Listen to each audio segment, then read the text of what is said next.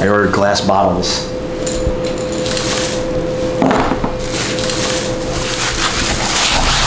To pee in them.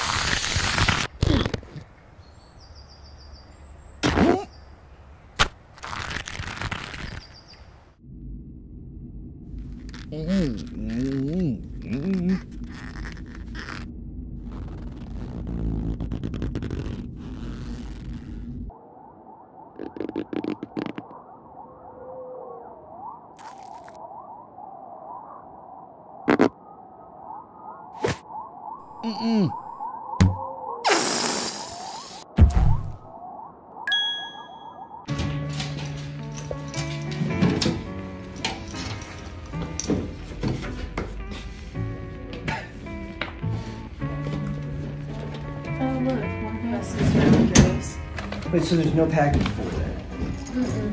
That makes no sense. Remember we had the other white papers? I don't remember that conversation. I mean, I might have been. Yeah, because I gave it to her and she's like, We're figuring out the new. It's very difficult. I need coffee.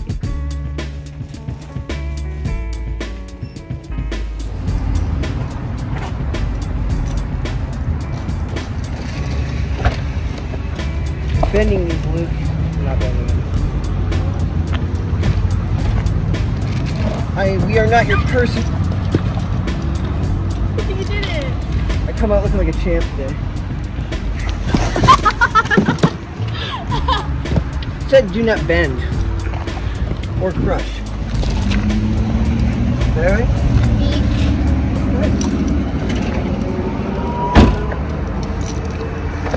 I lost my bag on the way to the airport. Didn't even make it to luggage claim. Shuttle driver took me from like this hotel where I parked at to the airport, and 3 minutes in, both my bags flew out the trunk, and one of them is gone forever. It's f***ing gone. And the driver's like, oh man, you know, it almost seemed like a coordinated attempt to, well, successfully, you know, acquire my bag. I don't know what they thought I had in there, but did have 2 pairs of new boots in there. So that sucks. And thank God it wasn't the other one, because I had like consolidated my laptop and shit in one of the other suitcases. But yeah, other one's gone. Gone. So I arrived at the gate, almost missed my flight with like 0 clothes for the week. I was going back to Dallas to visit fam for Christmas and stuff. I also had 3 Pavlok shot clocks in my suitcase, which wake me up every day. But luckily I had 1 more in my storage unit. Going to a circus. We're going to pick up sushi. 3 trips. It's a small. Look at this. Right. Is this anybody's? Miracle, here. Can I have this? This is adorable. Oh, that's Sarah's.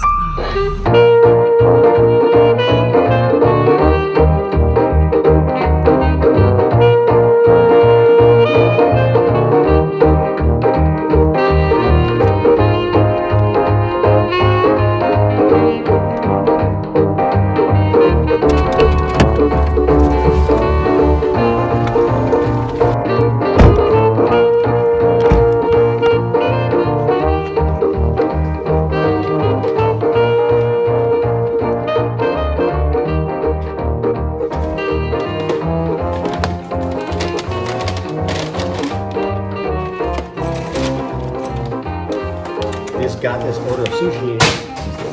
Yeah. And nobody's here to eat it. Yeah. Nobody. Nobody but these guys. I think we need to have like a secret club. So I guess it's gonna sit here until people get here? We just have a secret club. We're like the Balloon Society. And just we're the ones who get to have all the sushi. That's my theory. Yeah. Bucko somehow got locked in my studio, and I don't know how, but he was in here for like 3 hours. And if you look right there, you can see his, I guess, trying to get out. I feel really bad for him. He, you know, ripped up some of the soundproof, bumped into the fizzy lifting ceiling, which now has to be sterilized. You know, you get no chocolate. But yeah, dude, that sucks. He threw up in here. Thank you, Brett and Ben, for cleaning that up for me. But it smells fine. My dad's company makes these laser, well, they don't make them, it's not the purpose of the company, but they have stuff like this. Found it at my house. I'm gonna see if I can mess with Bucko. Cool. You like it? Yeah, thanks, I do.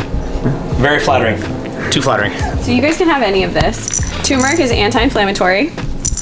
So that's like super good if you have like greasy foods in your diets, or like if you're maybe lightly lactose intolerant, but you just do it anyway because you like it. Yeah. I'm that person. Cordyceps are a natural mushroom. We actually went hunting for them in upstate New York. It was amazing. Oh yeah, I got jelly about that. I wanted to do that. Oh yeah, That come sounds next fun. time. We're gonna do it again. Yeah? We're gonna look for ginseng. That sounds fun. Yeah. That This sounds is really amazing for your brain. And it's really good energy support. So like a lot of times we do caffeine and stuff, which is just like fries our adrenaline or adrenals, and this actually gives it what it needs. Cool. Are you supposed to do it with food or without food or? I normally take it in the morning. You can do it with food if you're like more sensitive. Yeah. Then I'd suggest eating with it, but it's not going to make you like nauseous or anything like that. Okay. And lion's mane is a memory and nerve support, so it's really good. I heard it was like rad. anti-cancerous. Yeah, which is really big on that. And then we got reishi, which is like longevity, which is just great. I've heard good too. things. Yeah. And then I've also brought, if you guys eat food or something that it's like little enzymes. Oh, Which are okay. good for your belly. But Sweet. yeah, this is the. The huge thing for you guys would be to use that sauna cold plunge that you have upstairs. If you use that like 5 days a week, that'd be massive. You want some? Male issues. You have to baby bird it. So you're gonna do 3 of these. Okay. Ready? Big bird. No, you're gonna make memes about this. Stop it. How's your day? How about you? Sorry for this kerfuffle this evening. What are we going to talk about? 2. I know we wanted to talk to you about cultural stuff. Open wide for the ginseng. One of the things we love 3. to talk There you about go. is like men. We've done this before. You have to get on my chin, didn't you? I'm sorry, I got on everybody's chin. For our audience stuff. Not bad, right? Stop it, you dirty perverted people. Bad. That was great, thank you. No, I like that. That feels good. So we're gonna do 3 of these. Okay. And then from there, if you're sort of a male speaker, men are mostly going to watch you anyway. But if you in any way, 2. like the word men, or the word Sound like laced with acid or anything, is it? No. for me, and I could be wrong about this, I'm just saying how I perceive it. 3. There you go. Thank you. No sweat, didn't even stress.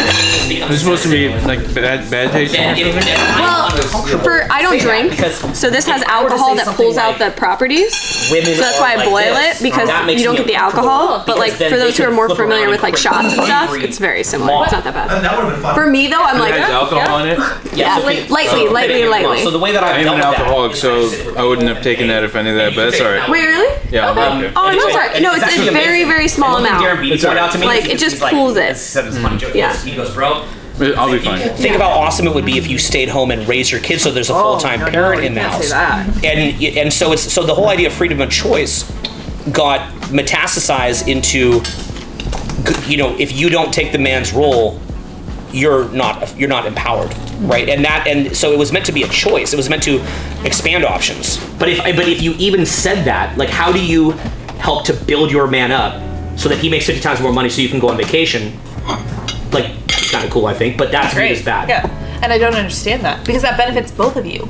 Like Correct. if you want a woman's life to be better, then and if she's in a married relationship, but they don't like marriage, they don't like families, they don't want women to be in any kind of teamwork with men. Yeah. It's so sad. So there's something called a straw man argument where you deconstruct the worst version of an argument, right? Like their weakest argument. Yeah, but what I like to do is what's called, I think they call it a steel man argument, right? So if I was to just create in my own mind a steel man argument for the case of why the culture could be pushed in that direction, I could say, to be honest, a lot of my male friends are idiots. Just being honest. A lot of men have let women down in relationships, and the movie that struck me for the need for the more modern feminism that I thought showed a good example was Revolutionary Road. And it shows an example where Leo DiCaprio is just this horrible, horrible husband for Kate Winslet. And imagine if you're Kate Winslet in that situation and you're like, look, as great as it would be, like, I'd love to support a guy. This guy's a freaking idiot. I chose the wrong guy. And now one life decision of getting married to this guy and I'm stuck here. Yeah. So I don't want to be in a position where I'm completely stuck.